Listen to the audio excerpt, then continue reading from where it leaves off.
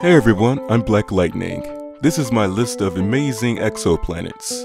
Exoplanets, if you don't know, are planets that orbit a star other than the Sun, in their own unique planetary system or roaming the emptiness of space without a star. I can think of these exoplanets are amazing for many reasons, and they don't necessarily need to have the potential to harbor life to be considered amazing. Once again, this is my subjective list, so let's begin. Number 5 is Gliese A76b. This gas giant is located in the Gliese A76 system and is in its star's habitable zone. The habitable zone is the imaginary spherical shell surrounding a star where conditions are optimal for liquid water to exist on an Earth-sized planet. Of course, gas giants aren't habitable to us, but gas giants usually carry moons because of their large magnetic fields.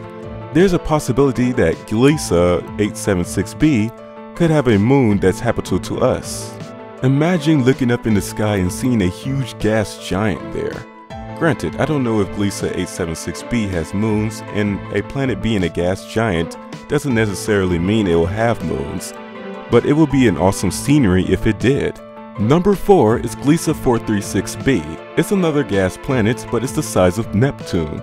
It was originally thought to be made of water, but due to its high mass and small radius causing it to have a high surface gravity, and the fact that it orbits close to its parent star, any water on the planet is thought to be hot ice, or water compressed into a hot solid state due to enormous pressures. Even though I'll probably suffocate trying to breathe on that planet, I still want to see what hot ice looks like. Number 3 is Kepler 70b. It's currently the planet with the shortest orbital period that we've discovered, and it orbits its star in 5.76 hours. Kepler 70b was most likely a gas giant, but spiraled inward towards its parent star. It survived its parent star's red giant phase, and now all that's left of it is a solid core. I'd rather spectate this planet than try landing on it. I want to see this planet zip right past my spaceship, and just imagining that seems unreal. Number 2 is Kepler 16b. It's a gas planet that orbits 2 stars. Even though the planet isn't habitable for us, and we probably couldn't see the 2 stars in the sky if we were to land on Kepler 16b, it would be awesome to see 2 stars in the same sky. Kepler 16b's existence make it possible for another kind of planet to orbit 2 stars. It would seem surreal, but a sight I would like to see.